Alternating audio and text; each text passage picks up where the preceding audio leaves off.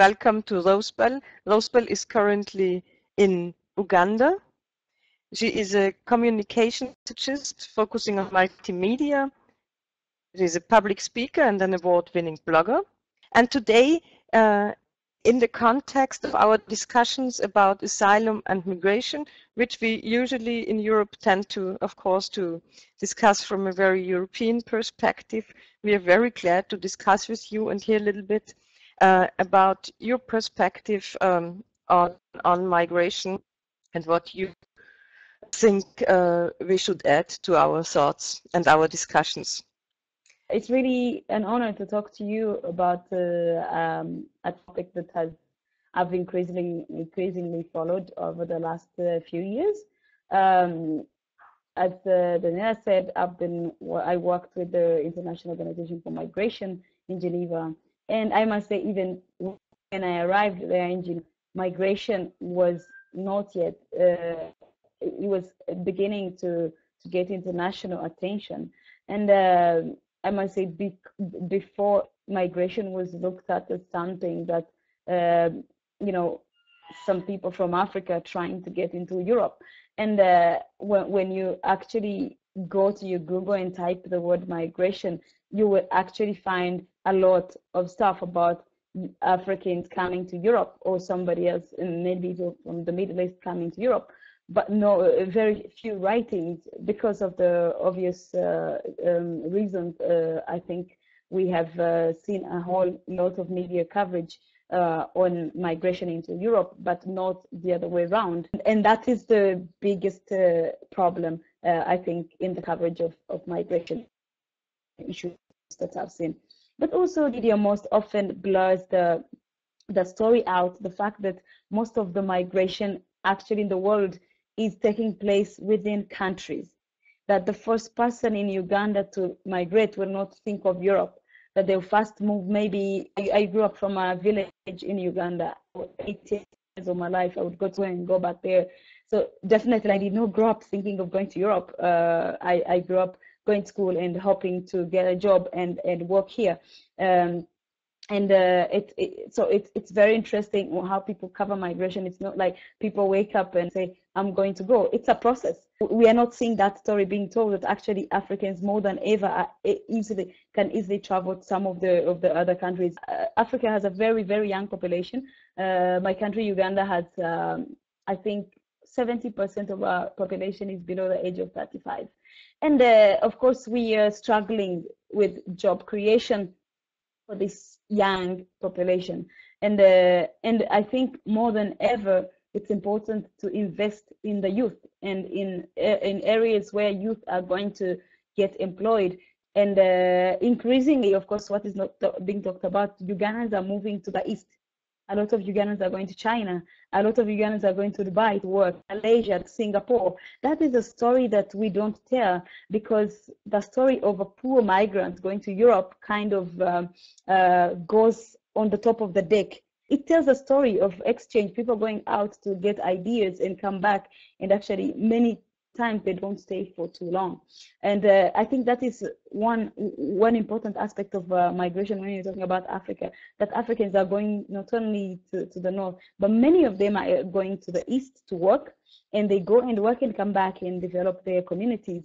And migration or refugees coming to Europe is made so dramatic. My own country, Uganda, is one of the most top hosting refugees in the world. You know, we have refugees from Somalia, from Sudan, from South Sudan, from Congo. They've been living here, from Rwanda still. And of course, people, I think government has restructured our own migration policies and refugee policies to make it easier for actually refugees to come and live in our cities. They are no longer confined to camps. And I think that's something that we have to realize in the 21st century, that, you know, 20 years ago, a refugee from South Sudan could be stuck in a camp in northern Kenya, in Kakuma, waiting for, I don't know, USAID or whichever agency, DFID, to deliver them aid. But many times, these people right now who are being displaced are young people, and we are very connected.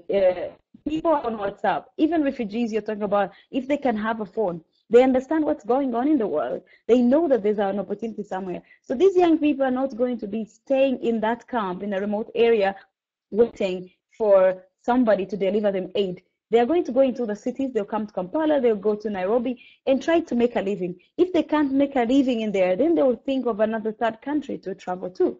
So we have to think that we are no longer dealing with the refugee situation or migration like it was, that people would actually spend 20 years in camps waiting to go back to their countries. People now know that there is alternatives, and we cannot hide away from those alternatives. So our refugee settlements and how we approach refugees has to change. We have to give them an opportunity. They can no longer sit in a refugee camp waiting for a conflict to end. Such a very active social media person and Twitterer. Is there kind of a discourse on migration in your Ugandan communities on Twitter and on social media? Sorry. Actually, migration has not been, not only, even in Uganda, migration has always been viewed as, within, like we think of migrating within our own countries. And since I come from a country where we don't have very huge diaspora, people generally in Uganda are not moving in large numbers out. So for us, migration is within, we think of within the East African community, we think within our own country. So we do not have that advanced debate. Maybe the debate will be bigger in countries like Senegal, in countries like Nigeria and Mali, where actually a lot of people are coming and going far away from the continent. For us, migration is really still within the discourse. Few people are actually engaged in it, and the discourse is still within the country. That migration is connected to the rising of the African middle class? That's an interesting question. Of course, there are certain people who are educated and they can move to look for opportunities. But I don't think actually a person in the African middle class is interested in going away from Africa, because they enjoy much more at home than if they were in Europe. So I think for an African middle class person, what they're interested in is free movement, to be able to, that I can actually move from Uganda and easily go visit a friend in Spain. Europe must make it easy for people from Africa to travel. It's not about migrants, it's about the people travel opportunities for study, for business, and that's the middle class we are talking about. And people are connected, even those people before who could not, they're exchanging information, they are consuming information at a faster rate than it ever happened. So they might not be middle class, but they know that there's a job in Dubai. They know that there's a job in Singapore, and they will go and look for that job. So I really believe that Africa's middle class people are not likely to move, to immigrate. They are more likely to want to move, to easily go and maybe make a business contact, visit people, but they'll come back, because being in the middle class in the continent, I think, is much better than being in Europe without any most of these benefits. What is the social media platform of choice? Is it Twitter? Is it Facebook? Facebook is right now big, but WhatsApp, the instant messaging, is actually most influential right now. That's how people share information, videos from across the borders, from all over Africa. We have, in a day, you can find videos from everywhere, and people are sharing it through WhatsApp. So WhatsApp is the fastest growing sharing channel in the region. Do I get it right that people are more mobile in general nowadays, changing country, job more easily, and maybe going back from Europe or other countries to Africa after some months or year? Yes, of course, so people coming back from the diaspora to actually invest. But as I say, Ugandan diaspora is not too big. It's there, but we do not, compared to many other countries, it doesn't really, it's a big, remittances are very high. But when we talk about tradition diaspora, maybe Europe, right now remittances are coming in from, a lot of countries, even Asian countries, where people go for some, maybe a year's job or, short-term contract. Martin says that he talked to an African journalist who said that many Africans returned to their home countries after the financial crisis in Europe in 2008. Can you agree on this? Did you share this? Yes, that's true, because suddenly people did not have the protections. I think they felt vulnerable, and they thought they had the money which can actually get them a better life in their countries of origin. A lot of people coming in from the diaspora and investing in their own countries and realizing that if they put this money in their home country, that it can actually make more gain. It's not susceptible to maybe the same economic crisis they would have suffered if their money was somewhere in a bank instead of. They realize that the environment is ripe for them to come back and make more money, and many people are coming back.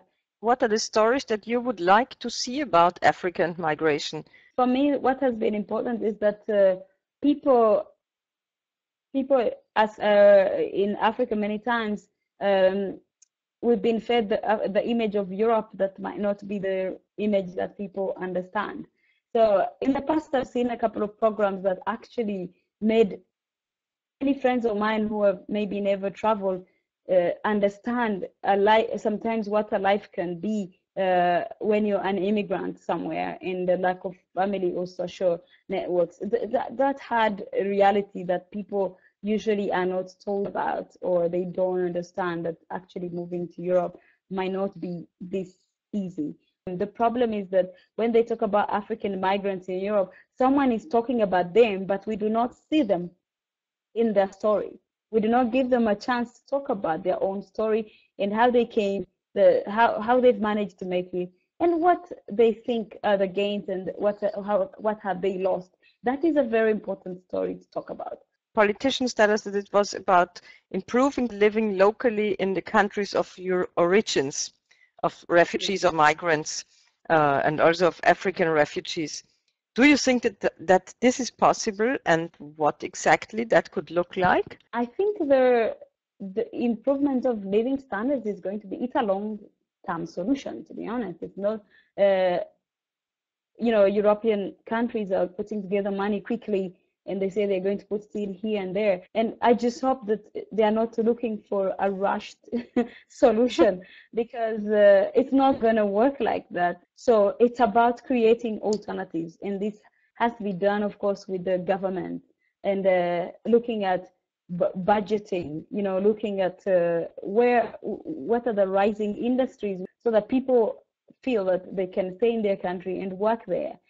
So I don't think, on the other hand, that containing people in the country is what should be a priority. we already, of course, have sustainable development goals, making sure that people can access a certain standard of living, that they can have access to health, they can have access to education. And by the more people you educate, the more they want to find opportunities. So I don't think that there will be an easy shortcut to that. We need really proper planning. And this will be done by governments. They will need help from outside, but I hope that the fund that the Europeans are putting together is not going to be a shortcut kind of fund. Marcos is asking if there are any examples of things European politicians should especially abstain from. So have you any very bad examples? A few years ago, I think there was many countries are sponsoring these public, they're putting a lot of money into media campaigns, and which are okay, but they are not really successful, trying to scare off people not to go. People are moving because they're desperate. So if you're spending millions of euros trying to tell people not to go, I don't know, why don't you use it to invest it, in places where people can get added value and stay? So it's not time to do things to be seen. It's time to do actually real work and solve the world's issues. Because at the heart of migration is really, despite migration, is inequality. There's a lot of inequality in the world. And as long as another country, another people cannot afford, they will move. The most important thing to do is contribute to policies, to projects that actually improve equality income equality in that reduce the gaps in income that we still face, or even in standards of living. Because I think most people would rather stay in their homes if they had those opportunities, because being an outsider and trying to uproot yourself is not something people do just easily. They think about it, they think about the consequences, and they realize that maybe it's the only way they have to survive. What do you think of Silicon Savannah in Kenya?